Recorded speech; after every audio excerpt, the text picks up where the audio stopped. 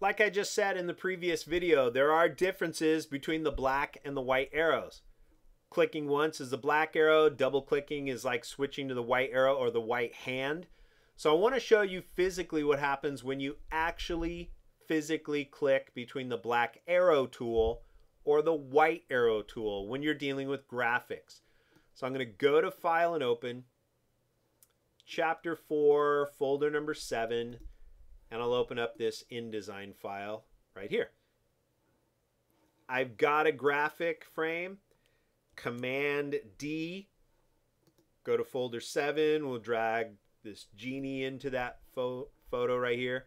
I'll just click, place it in there. Well, that's ridiculous. It cut off 90% of the photo. Okay, that looks stupid. So let me click on the content grabber and delete that. Let me select the box first, then hit Command D, and let's see if that makes any difference. Nope, didn't even make a difference, okay?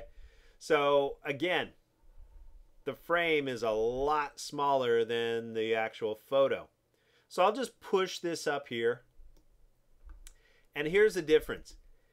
If I click once with my black arrow, I can pull this corner out and let go, pull it out a little more and let go, pull it out a little more and let go. I can start to reveal more and more of the photo. It's like cropping the photo. Okay, if I click outside and start with the white arrow, that is not good. Because if I click on a corner and now I try to pull, I will tear the box apart like this.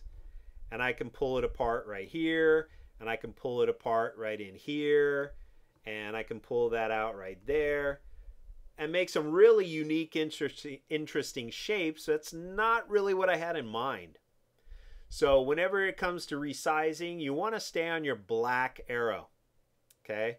Otherwise, I'm so far gone on this, I have to go undo, undo, undo, undo, undo, undo, and I don't want to hit with my white arrow. That tears the box apart. Black arrow resizes the box.